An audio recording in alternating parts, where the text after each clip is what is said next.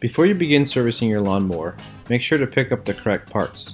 Honda has conveniently created a tune-up kit for most GC and GCV engines that includes 12 ounces of 10W30 oil, an air filter, and a replacement spark plug. Link in the description below. In addition to the tune-up kit, you may also need a 13 to 16 inch spark plug socket or 21mm, 3/8 drive torque wrench, a 3/8 drive ratchet wrench, a spark plug gap tool, clean rags, oil pan, an oil funnel, and disposable gloves. Honda recommends changing the oil every 6 months or 50 hours of use. For me, this is usually once a year.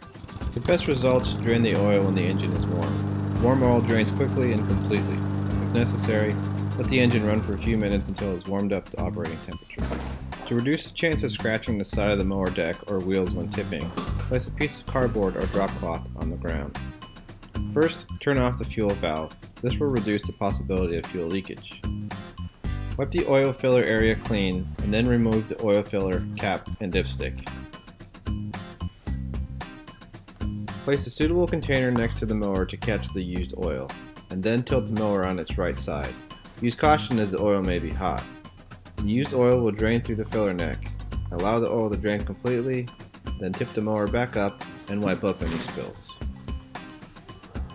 Fill with the recommended oil as shown on the chart for the average temperature in your area.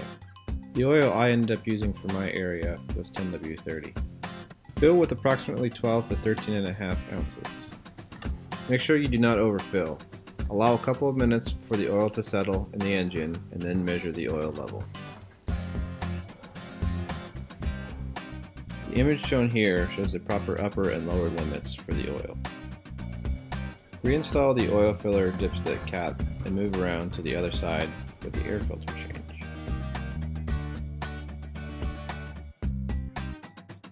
Press down firmly on the two cover tabs to remove the cover.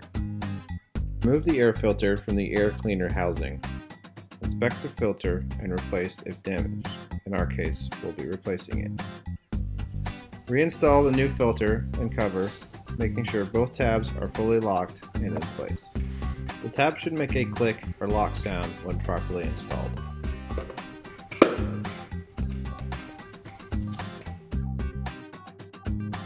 Before replacing the spark plug, allow the engine to cool. Disconnect the spark plug cap and remove any dirt from around the spark plug area. Remove the spark plug with a 13/16 inch or 21mm socket and inspect for normal wear.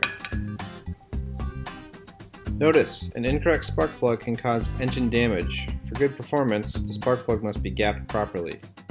Measure the spark plug gap and correct as necessary.